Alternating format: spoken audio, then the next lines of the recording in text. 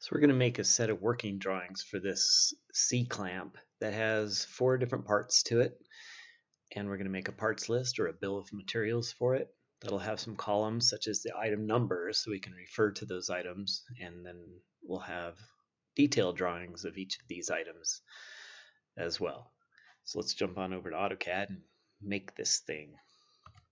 Well, there it is. I made it. We're not going to go over the modeling of each of these pieces, but basically use the revolve tool for the swivel here. Just added a couple pieces of cylinders to create this the screw.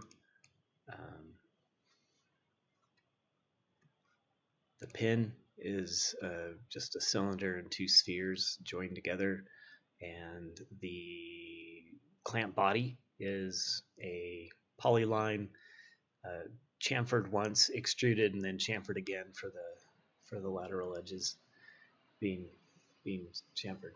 Okay, so now that we have it all built, I put them on different layers just so we can see them in contrast to each other. But I want to go to Layout View, and I'm going to start with the assembly drawing that has the bill of materials and everything in it. So let's go ahead and add it. I want the bill of materials up maybe on the upper left, so I'm going to keep this item. And I don't think I need any other view, but maybe I'll just put an isometric of it over on the right. Okay. This is basically the only view I need to show the different pieces. And so I want to label the pieces and want to have a bill of materials. So I'm going to add the border that we have to it. Now I'm going to add a bill of materials, which in my annotate ribbon is going to put it on the notes layer. There's the notes layer.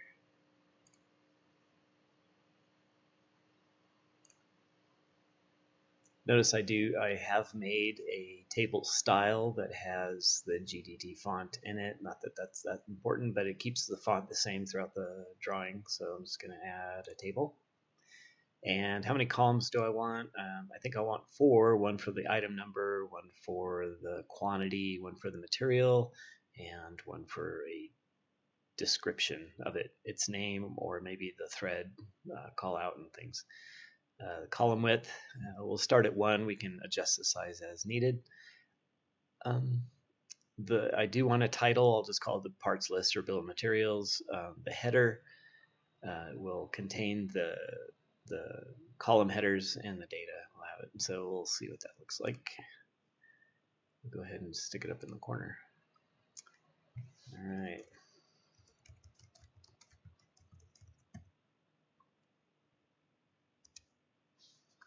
There's a bill of materials. The first one, as we can see from the parts list in the assignment here, problem 15.5, will have an item and then its quantity. I'm just going to put material next. I'll switch that around just a little bit. So item, quantity, and material first. I'll abbreviate some of this.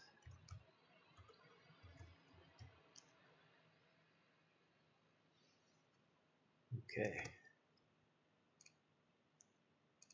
In this column, I'm going to add a couple rows. So right click on the row number and row below.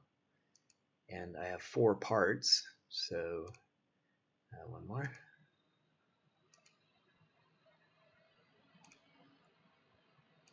There we go. So item numbers. So I can arrow that down.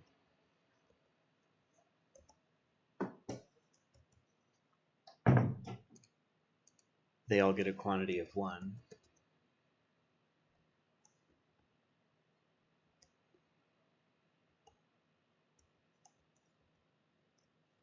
And I'll add the material in the description. Just type it in later. So there's my bill of materials basically. So now I want to label the parts on the drawing itself. I'll use the multi-leader for that. But before I do that, I'm going to set up the multi-leader style. I'm going to modify that a little bit. Instead of the normal M text, I've already changed it to a block, and I'll use a circle. and that's a good way to do it. So go ahead and add a multi-leader to each of these parts. Let's go to the midpoints of these. Stick it out far enough. If you go too close, it probably won't add it. So there's part, I think this is part number 2 actually, looking at the parts. So yeah, the clamp body is number 2. The pin is number 1. The screw is 3. So let's go to the pin here. Should be good. So it went away. Probably wasn't far enough off. Let's get out there.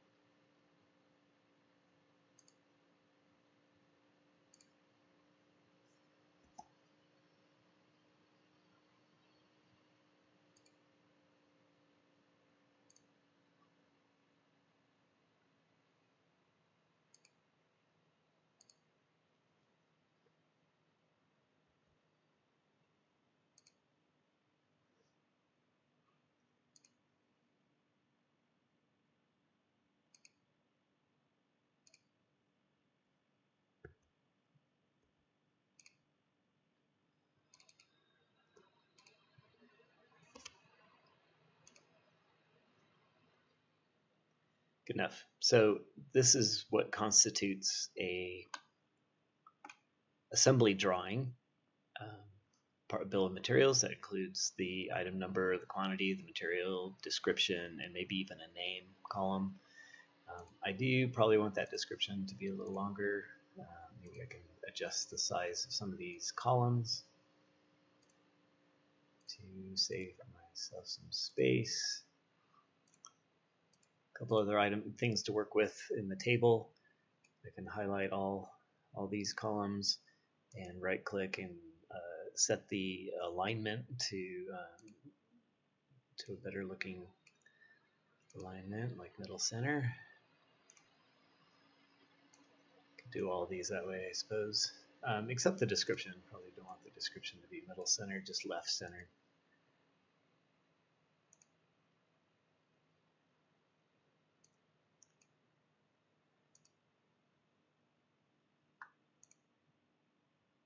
Okay. Now I can populate those later. Add center lines to your circular features. I need to put some hidden lines in. I'll go ahead and do that. Don't forget those things. I'm just going to do the hidden.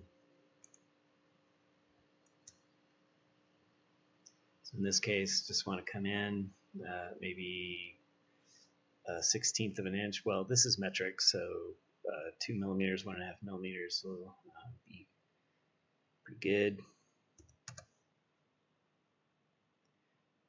But now I'm in inches, so it's going to have to be a 1/16.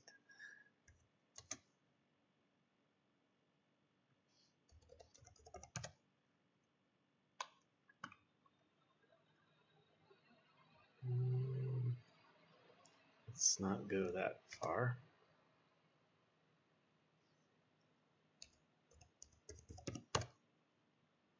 There's a 32nd of an inch. At this scale,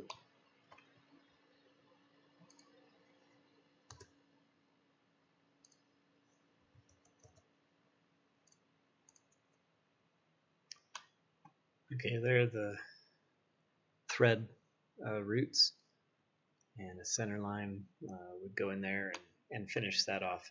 We don't need dimensions on an assembly drawing, although some overall dimensions may be useful, such as the height of this entire C-clamp, or maybe the diameter of the screw or something that would be useful.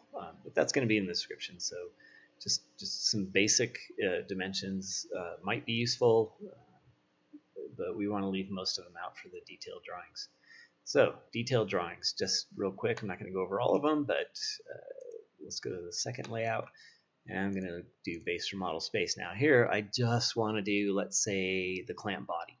I might be able to do the pin and the swivel and maybe even the screw in a separate drawing, but the clamp body I'm going to dedicate to its own drawing. So I'm going to hit the select option, so that's E, space, and seeing that none of them are, all of them are selected right now, I'm just going to hold the shift key down and click a few of these to get rid of them out of the selection set, hit space, and now I'm only showing my C-clamp body in this view. So I'll go ahead and add the views to it, and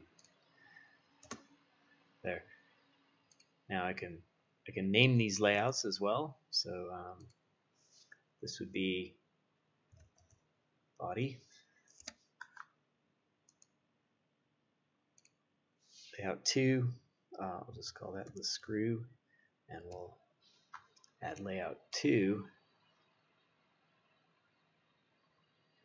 Delete that viewport and add another one. So we can see the process here. Hold the shift key down and we'll take out, we'll let the screw be its own drawing.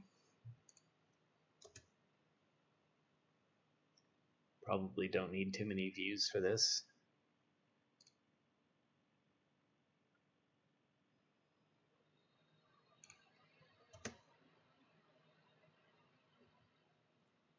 Okay, and then go ahead and fully dimension those. Probably don't need both those dimensions. Probably don't even need the end views at all. Anyway, go ahead and add the other parts in the layout. Probably a good one to do. I can do the swivel and the pin in the same drawing just because they're small, and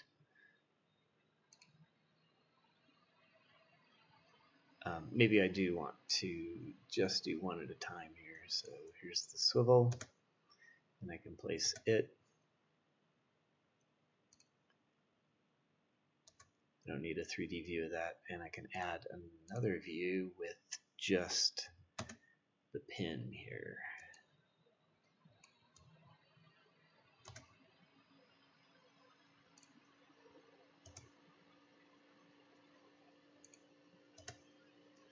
So at this scale, I might want to change the scale, and that's easy enough to do. Right now I'm doing 1:40 for some reason. I need to be using my default metric scale 1:25.4, which would work pretty well, and so forth and so on. That would get you the rest of your drawings. This is what we call a working set of drawings, or a set of working drawings. This allows us to have detailed drawings of all the parts, as well as an assembly drawing that labels the parts and has a bill of materials with it. One other layout that we want to add would be this one that we don't need to delete. And we'll talk about adding materials and things to it later, but I'm just going to go ahead and make this my viewport and hide the viewport layer. I'll put this on the viewport layer and hide it. A little warning saying you're doing that. That way I can put my own border on it. And there's the pictorial view of the part as well. So for visualization purposes, we have this would be like a cover sheet that shows the part in its assembled form, or an exploded assembly where the pieces are apart from each other, but in this case it's simple enough to where they can be assembled and we can see what each part is, and that looks good. So we have detailed drawings, we have assembly drawings, an assembly drawing, and the pictorial view of it.